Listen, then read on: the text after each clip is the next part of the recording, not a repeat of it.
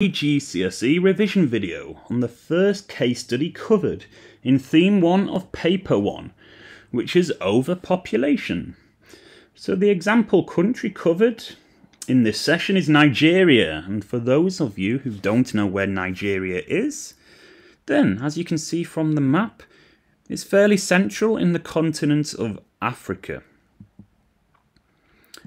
So the learning goal of this session is to show you what is needed in order to achieve a level 3 response to this question in your paper 1 exam.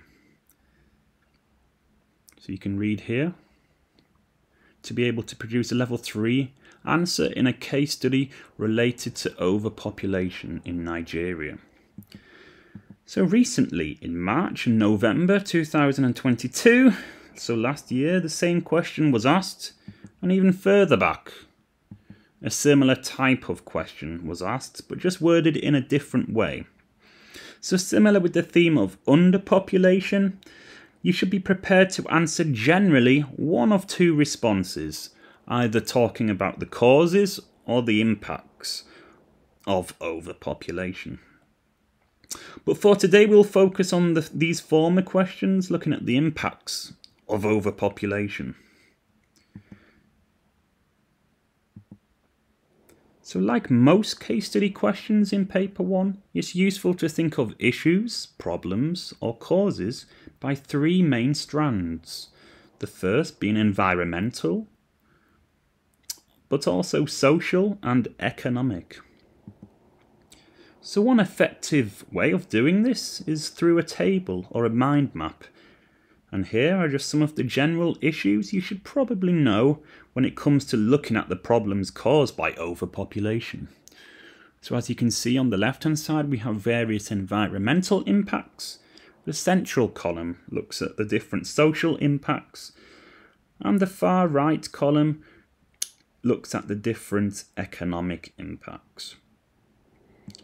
So if we want to achieve a level 3, or we want to get full marks in this question, your answer must include at least 3 developed statements and include a named example. So the named example we're looking at today, of course, is Nigeria.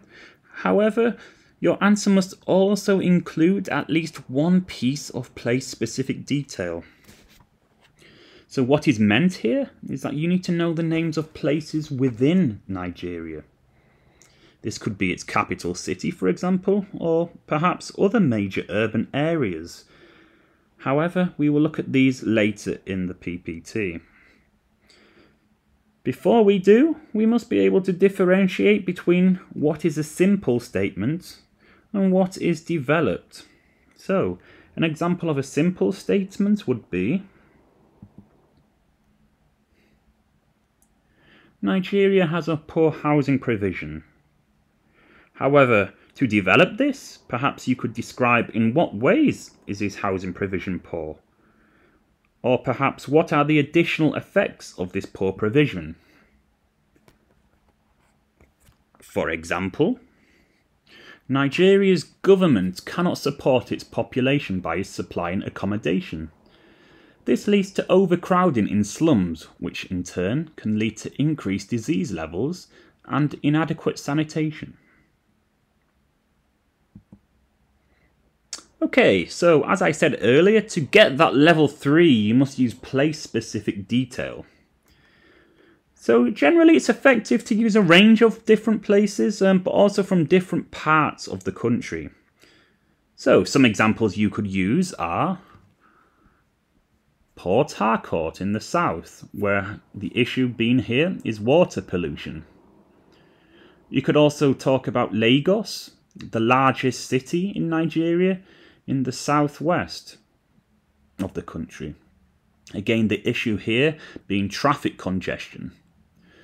Also, you could talk about Kano in the north, where the issue being here is poor housing provision.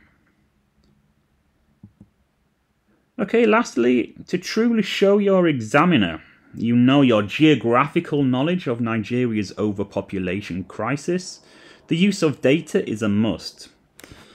And of course, as the theme is population, demographic data such as its population size, perhaps its birth rate, or natural population increase, for example. This would help strengthen your answer here. So some examples you may wish to include are its current population size, which is over 200 million people. Another piece of data you could include is that 60% of its population live on less than $1 a day. And last but not least, to really put its overpopulation crisis in some kind of perspective, well, Nigeria occupies 3% of land in Africa, but has over 15% of its population.